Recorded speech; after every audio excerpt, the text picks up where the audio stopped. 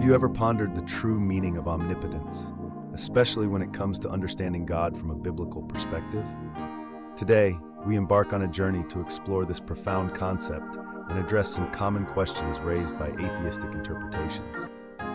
Omnipotence, by definition, implies having virtually unlimited authority or influence. Yet discussions around God's omnipotence often lead to intense debates. Atheists frequently pose challenges like, can God create a rock so heavy that he cannot lift it?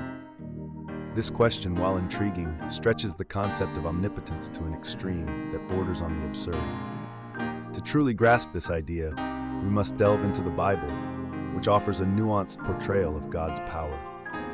The scriptures present God as a being whose authority is not about performing paradoxes or contradictions, but about executing his divine will with purpose and wisdom. Let's consider the story of creation. In Genesis, God speaks the universe into existence, demonstrating his unparalleled ability to bring forth life and order from chaos. Yet his power is always wielded with intent and moral clarity, never for trivial demonstrations. Furthermore, the Bible emphasizes God's consistent nature.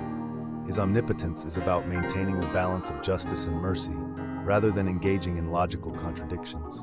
This perspective challenges the extreme interpretation proposed by atheists, inviting us to reflect on the true essence of divine power.